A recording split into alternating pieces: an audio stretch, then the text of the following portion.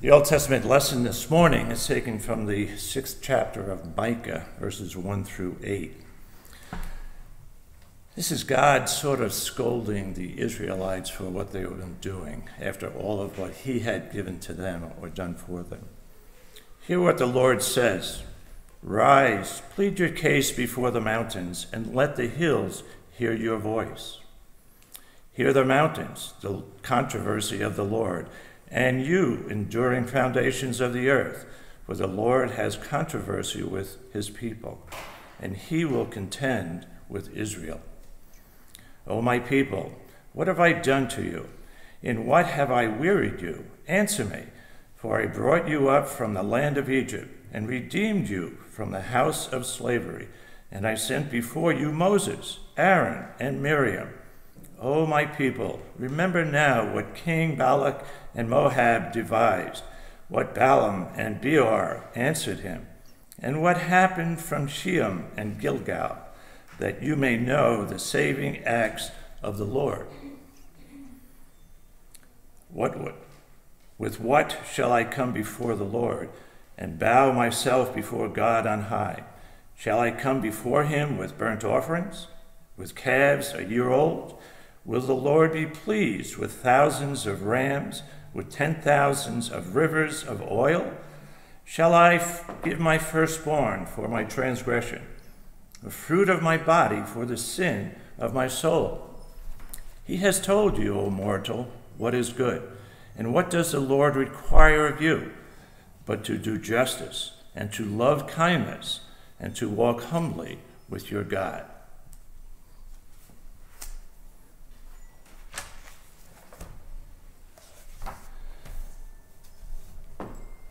Gospel lesson is taken from Matthew 5. It's actually the Beatitudes. When Jesus saw the crowds, he went up the mountain, and after he sat down, his disciples came to him. Then he began to speak and taught them, saying, Blessed are the poor in spirit, for theirs is the kingdom of heaven. Blessed are those who mourn, for they will be comforted. Blessed are the meek, for they will inherit the earth. Blessed are those who hunger and thirst for righteousness, for they will be filled. Blessed are the merciful, for they will receive mercy. Blessed are the pure in heart, for they will see God. Blessed are the peacemakers, for they will be called children of God. Blessed are those who are persecuted for righteousness' sake, for theirs is the kingdom of heaven. Blessed are you when people revile you and persecute you and utter all kinds of evil against you falsely on my account. Rejoice and be glad, for your reward is great in heaven, for in the same way they persecuted the prophets who were before you. This is the word of the Lord. Thanks be to God.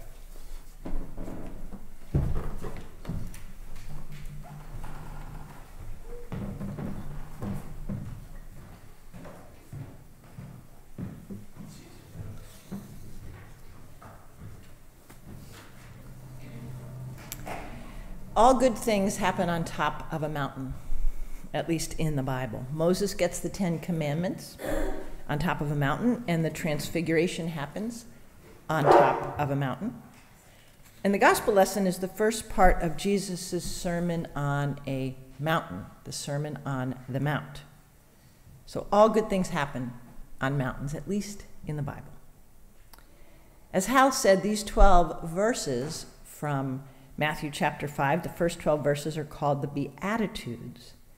And they're called the Beatitudes because the word in Latin for blessed is beati. So when the scripture was in Latin, the Beatitudes, beati, blessed, became the Beatitudes. I love to preach. And I truly feel like sometimes sermons just flow out of me like a gift from God. I may feel that way more than you do. But then there's Sundays like this one. There's not much flow, and there's lots of struggle. So I'm just going to dive in. First, the word blessed. The word blessed can also be translated as happy, which doesn't really fit. Happy are the poor in spirit, happy are those who mourn. It can also mean honored. And I offer to you, honored by God. Honored are those who are meek, for they shall inherit the earth. Better, I think.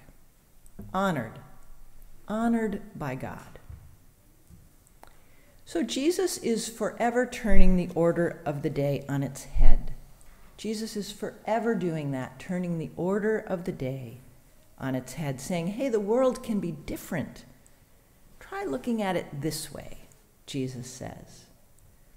And I offer to you that's what's going on in the Beatitudes. And here's what I mean.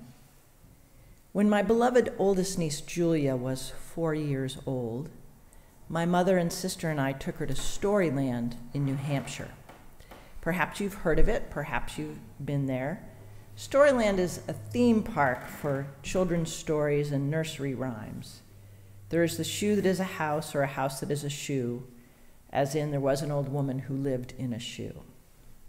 We had a great day, and when we got home that night, my brother-in-law said to Julia, "Did you have fun?" And she said, "Oh, Dad, we had a great time. We saw Mickey Mouse, we saw Goofy, we saw Donald Duck." And my mom and sister and I looked at each other and we thought, where the heck did she spend the day?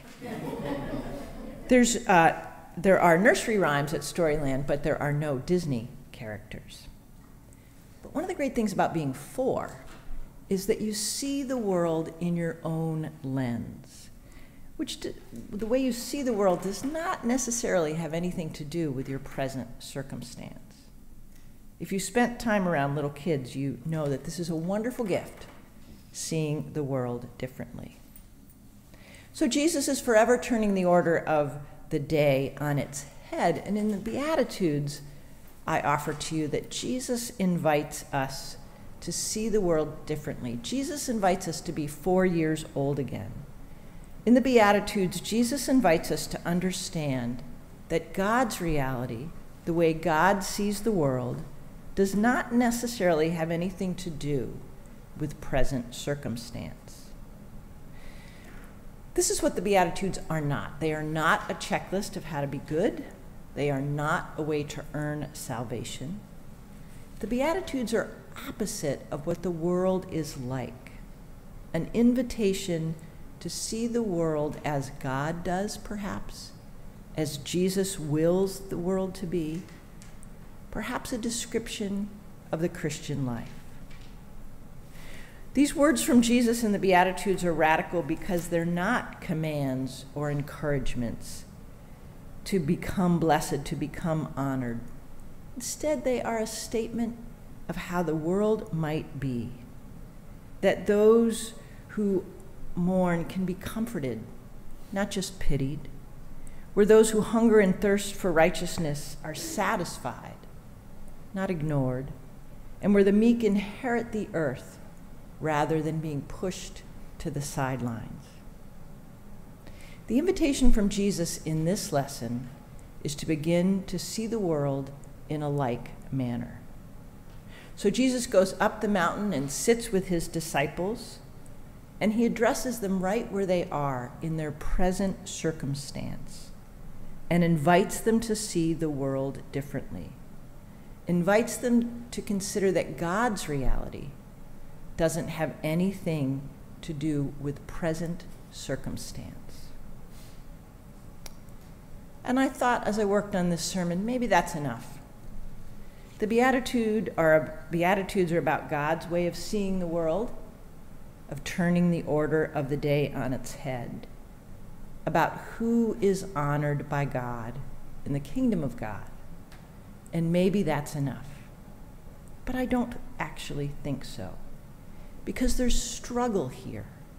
There's struggle to hear ourselves or anyone honored if we are meek, or happy, to go back to that translation of blessed, happy if we are in mourning. And the struggle is for us. The invitation, perhaps not explicit, but I offer to you implicit, is that Jesus teaches the disciples. And who do we seek to be? To be disciples of Jesus, to be followers of Christ. So if we are people who seek to follow Jesus, what are we doing to bring about that blessedness, that happiness, that honor to those whom the world seldom, if ever, honors? What are we doing to bring about a reversal of the world order?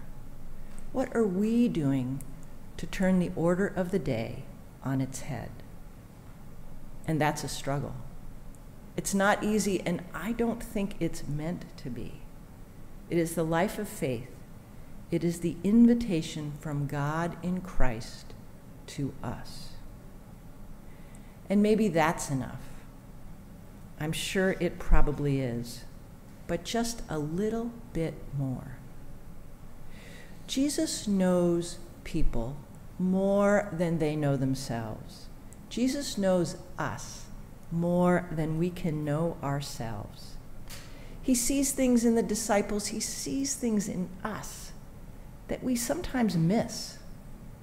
There are so very many things that we are. We may have bodies that work great. We may have bodies that are giving us a lot of pain. We may find ourselves in the throes of mourning, and our limitations can sometimes define who we are.